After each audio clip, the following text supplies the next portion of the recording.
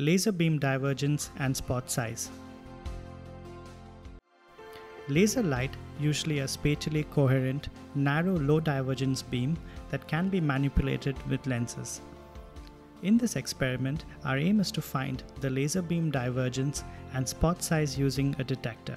The light emitted by a laser is confined to a rather narrow cone, but as the beam propagates outward, it slowly diverges or fans out.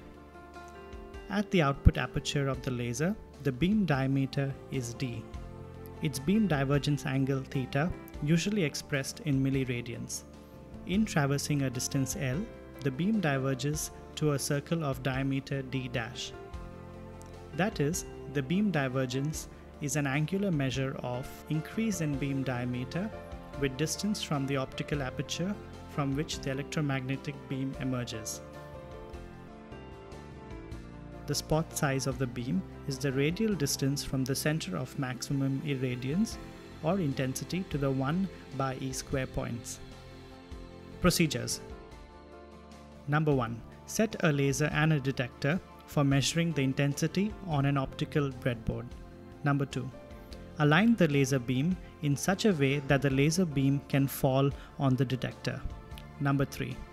Fix a distance for the detector and take intensity measurements of the beam along a horizontal line, passing through the point with the maximum intensity.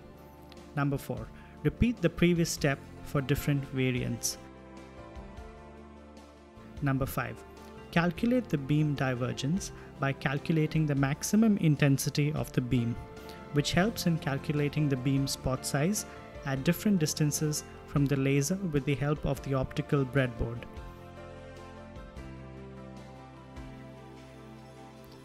Now we can observe that the divergence of a laser beam is proportional to its wavelength and inversely proportional to the diameter of the beam at its narrowest point.